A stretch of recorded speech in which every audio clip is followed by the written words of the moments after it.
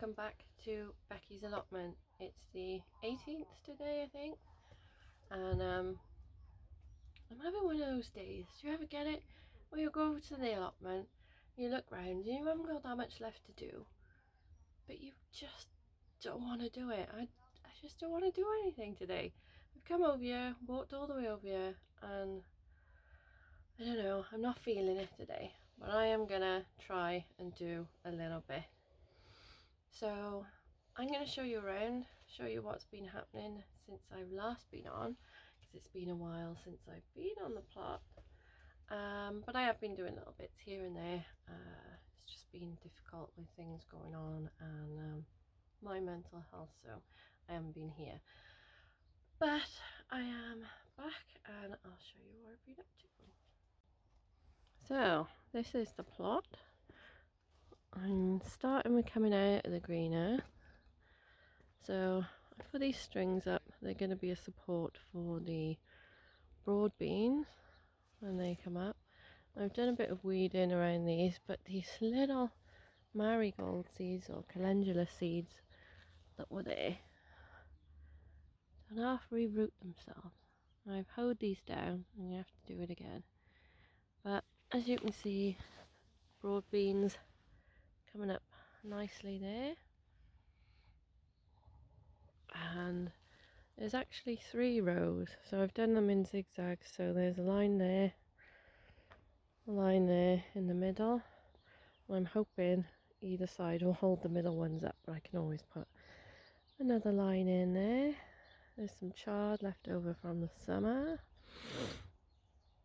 Then we had a pile of manure delivered yesterday, which we've chucked there and all over the place. So I've got a couple of cabbages down there. I did plant 6, but the slugs ate most of them, so now I've only got 2. And we've got the front here. The apple tree did okay this year. Cherry tree did nothing. And there's some more manure piled up there and around the rhubarb. So there's onions in here. So it was potatoes earlier this year. They did really well. And I dug up the chives and put them in that pot because there was so much couch grass in here that I just really had to dig everything out. So I put some more chives back in. These are going to go down onto plot 2. So literally I just planted the onions, so really can't see anything yet. And there's some more manure there. More manure on the front bed here. There's not much left growing in there. Got the peach tree there being overshadowed by the what do you call it? Can't remember. Elderflower.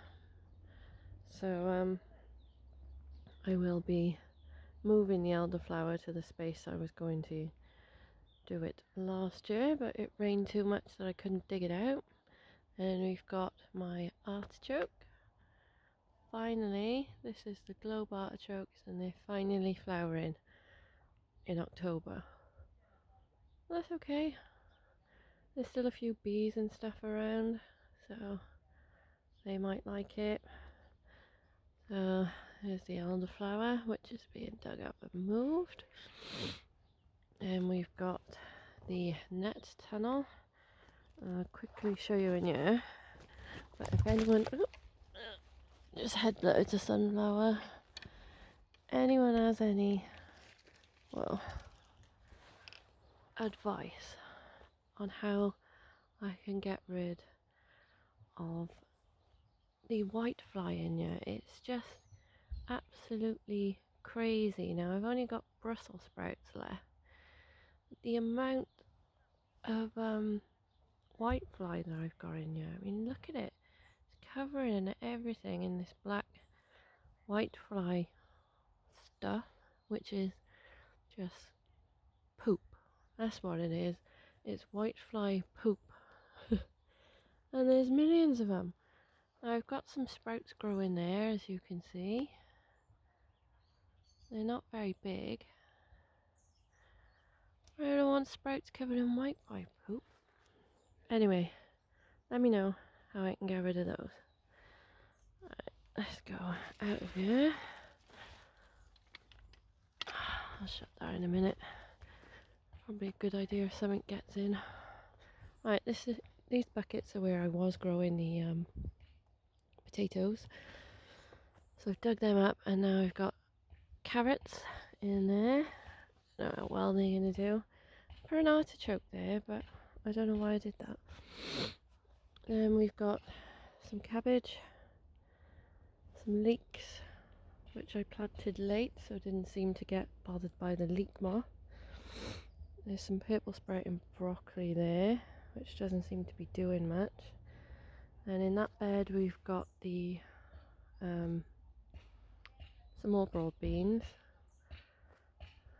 We've got some old potatoes which I forgot about there. There's a potato growing in there, I don't know where that came from. Some chard, cabbages. That's my old polytunnel skin, which I'm giving away to someone. It is broken. Then we've got the asparagus bed. Literally covered this quite liberally in this semi-rotted manure. Just got mint and stuff here, some beetroot. Should I show you in the polytunnel quickly? So it gets so windy, I have to tie this door shut. Oh. Right, let's have a look. So we have a bit of, because I've shut all the windows in here now, I've got a bit of white mould going over those slug pellets.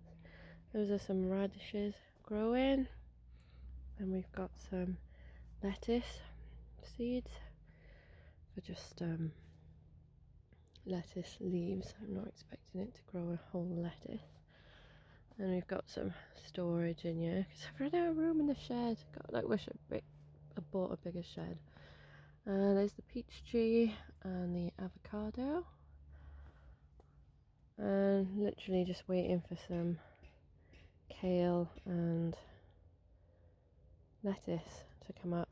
This side is, I think it's more lettuce up there, and I think it's spring onions and radish here. And I was going to put some peas by here, but I haven't done it yet. Anyway, let's have a look out here. I'll shut that door in a minute. In here we've got my celeriac, which is doing okay, and some strawberries. That's about it for here. There's some strawberry plants and stuff in there, and that's the garlic chives which I need to sort out and get all the couch grass out. So I've done that for the potted bit, and that's the bit I just dug out the ground, so that needs to be checked for couch grass because I don't want to be reburying that. In here we've got some parsnips. Now I wanted to get some more of these pallet collars, but I don't seem to be able to get any anywhere at the moment, and because it's locked down, well, you can't go anywhere either. So I have moved my lemon tree finally into here. So it's been outside all summer and it's made it flower again. So all the flowers have come out at the same time this time, whereas earlier this year when it flowered, it would be one, then it would fall off, then it would be another one. So I never had a chance to pollinate. So I've been hand pollinating these and leaving the door open so insects can come in. Up here we've got, I think that's a, what do you call it? Aubergine. That's gonna die. That's my basket of fire pepper plant, which was literally the size of this greenhouse at the back. So I've cut that back. I'm going to take it home today and try and keep it alive in the house. I have got a grow light, so hopefully it'll be okay. Then I've got my rhubarb I started from seed. I almost lost these a couple of times because they dried out in the greenhouse in the summer, but they seem to be okay. We really do need to get them outside now. Then I've got rosemary. Those were the moose seeds. I didn't have much. I had all these tester seeds sent to me from the lovely people at Moose Seeds, but unfortunately, due to COVID, I didn't plant most of them, only some of them. And then the ones I did plant, which were experimental, I didn't really plant out because I didn't have a chance. Anyway, hopefully I'll be able to do a better testing for them next year. So if anyone from Moose Seeds is watching, I'm really sorry, and I will do better next year. And then we've got the one Chilean guava left. I really need to pot that outside, but I'm scared someone's going to take it. So I'm going to take some cuttings and see how we do with that. But otherwise, I've got everything set up and ready for the spring. So I don't know what. Oh, those pots were full of cabbages, but I planted them outside. And now I think tomatoes fell in them because they were stored on the floor. And they seem to be growing tomatoes now. And we have my last tomato down here, which still had green tomatoes on and showed no signs of blight, even though it's not a blight resistant one. And that is the Mascatoa, which is a tomato which will grow even in bad weather. Now it's still producing red tomatoes, there's still some green ones on there. So I'm going to see how bad the weather has to be for it to still produce. So we shall see. I don't think it's going to make any more tomatoes. There's no more flowers on it, but we'll see how long it lives. I might even take it home and grow it in the house. We shall see. But everything's ready, set up. I've got some more garlic to go out because the onions and garlic are at the front bed. There's my lemon tree food. And these Actimels, which I'm using as cane toppers. Anyway, oh, and this is the what do you call it? Cape Gooseberry. And yeah, I actually ripped it out last year, not planning to grow it, and the seeds landed on the floor. It grew itself, and I've had to rip half of these out. There's my aubergine. This is the last one. Probably take that home today because I think it's going to be far too cold for it now. My manure again. So then we have what was the salad bed in the summer. This is now full of onions. Got some new blueberries, 3 at the back of pink, 3 at the front of blue. And we got some onions. It looks like some of these have started. Don't know why, because this bed was really bad in the summer, but as you can see, the onions seem to be coming through there. Either that or these spring onions, which I did plant earlier this year, are coming through now. So then we've got some strawberry runners. Here there is onions in between these leeks. Now, I did get leek moth. So what I did was cut them down to the ground. And this is how far they've grown back. Some of them are doing well, like this one. Some of them not so great, like that one. Maybe they'll just take a bit longer, I don't know, but they seem to be coming. Some of them are really healthy. See? Then we've got some more garlic, I think, is in these ones. Yeah, I planted garlic in there. There's the 3 carrots that I managed to grow since spring, and they are literally that big. So I'm just going to leave them and see what they do. My compost pile, comfrey bin, mess. This is just an absolute mess. That's some chicken manure, which I got given to me. So this all needs to be sorted, but it's only this little corner behind the shed really. All the rest of it seems to be okay. Now I need to move this fig. Unfortunately, it started to grow some figs, but yeah, not going to be able to do anything with them. They'll probably fall off like they did last year. This did have another branch on it here, but someone thought it stuck out too much, these two, even though that one's growing up, so they snapped it off, and the fig has suffered because of it, but some people are just like that. And we've got the wonderberry. No, these aren't the wonderberries, they were in the greenhouse. These are the huckleberries, the garden huckleberries, not the wild ones that you get in America. These are the garden ones, slightly different, and they're quite nice actually. You've got to cook them first. And these were literally mental, but I have cut them back a lot. Every time I pick them, I cut them back. Still some borage going there. That literally was humongous. And my bleeding hearts are in there somewhere. They'll come back in the spring. So then we have the ochre.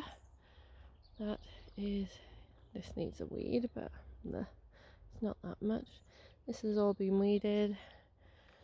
And you got the cream and the red ochre. And that's plot 1. Let's go and have a look at plot 2. So, this is plot 2. If you remember, this is grapevine arch. It's still going. The grapevine I hacked back a lot because it was literally wild. And I mean wild. And that grapevine there was doing really well. And then it just seemed to die way before the other ones went. So, I don't know whether it's actually dead or just had a heart attack sort of thing and it'll come back. I don't know what happened to it, but we shall see in the spring, see if it starts to come back. Otherwise, I have another one, and this is the other grapevine growing this side. Blueberries, they're doing alright. They seem to disappear before we could eat them this year, so we'll have to cover them next year. Assume it's birds, might not be, could be, don't know. Then we've got my compost bin and the arch. Now that's the arch that was on plot 1 that kept falling down. So we have painted it, we are fixing it, and it will go back up in the spring. Now this is my new compost bin. I used Tony from Simplified Gardening's advice and made this compost bin. It is really easy, and I'm going to put a link to his video because he literally explains it so much better than I do. So thank you, Tony. This bin is amazing. I painted it grey to match my shed. As you can see, shed's up there. It matches. I might put some white bits on it, I don't know. I have started filling it. We made the door out of some cheap, it's hard to do one-handed. So there's the door out of some old fence feather edge stuff, and these are old bed, what do you call them, slats, the wooden slats in a bed. My neighbour was getting rid of some old frames, so he gave me those, and I've literally nailed them on. But it works really well as a door. So there's 2 separate slidey bits. You can see these slide. Now I'm not going to take that out because there'll be compost in there. Well, manure. There were so many worms in it, I thought it'd be ideal starting the compost in this bin. So yeah, I'm really happy with how this build turned out, and it looks really, oh no, I can't do it one-handed. I'll come back and close everything up after, but it looks really professional, and me and Dad have not brilliant at making things look pretty. But this, Tony, this is really easy, and even we can do it. So I'm very pleased. Thank you. I will show you the back of it in a minute. And that's the back of the compost bin. It's huge. But these are all my fruit trees and bushes and the strawberries. So we got some thornless blackberries going in there, and to be honest, I'm just going to let them grow, see what happens. I can always give them away to people, and they always want them, so yes. Now I want to show you the pear tree, because this is doing something very strange. It is growing pears. Now apparently I had to Google it because I had no idea what my pear tree thought it was spring. But apparently it is because of the daylight hours and the temperature. So apparently it was just the perfect daylight hours and temperature where it thought it was spring and decided to flower again. It was the only fruit tree that did it, so I don't know why, but it literally produced little pears, bless it. And they're probably going to fall off and die, but at least I know it's still working, because the move upset them this year and they didn't produce any fruit. That is only the fruit trees. The bushes did brilliantly. The birds really enjoyed most of those berries, although the gooseberries I did have, and I did have some of the other berries, but not the red ones. They literally stripped them. So this is where the other elderflower is gonna go, where that is. And you'll be wondering where plot 3 is. Well, plot 3 is still there. It is, but it's not mine. No. I'll give you a quick shot of what's happened to plot 3, but I have given it up. But why have I given up plot 3? Well, I found a different one, and didn't want plot 3 anymore.